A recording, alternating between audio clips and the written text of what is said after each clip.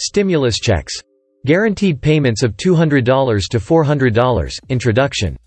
Residents of Massachusetts receive stimulus checks through the Chelsea Eats program.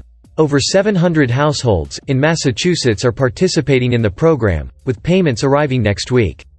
Applicants had to submit their applications in December 2022, and beneficiaries were chosen through a weighted lottery. The stimulus checks last for 3 months and aim to help low-income families overcome financial difficulties. To qualify, residents must have lived in Chelsea and had an income at or below 30% of the area median.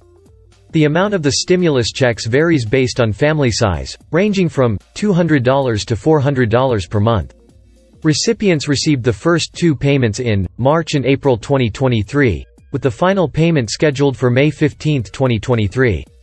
The Chelsea Eats program has reported positive results, improving participants' financial situations and reducing food insecurity.